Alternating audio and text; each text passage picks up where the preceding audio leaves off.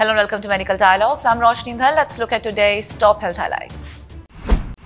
2 heart attacks after spinal decompression. NCDRC exonerates neurosurgeon from negligence after 15 years. The National Consumer Disputes Redressal Commission recently exonerated Fortis Hospital and its doctors from charges of medical negligence while conducting spinal decompression on a patient back in 2005.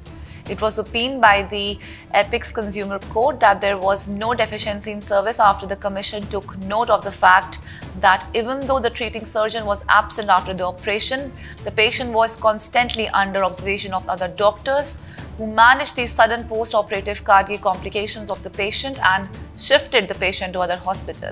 Apart from this, the Commission also referred to the opinion given by an eminent cardiologist, Dr. Upendra Kaul, who after reviewing the entire medical record held no negligence in treating the patient, therefore exonerating the doctors and the hospital after more than 15 years. The top consumer court mentioned in its order, based on discussion above, in our view, the complainant failed to prove the negligence of treating doctors OP1 and OP2 at Fortis Hospital.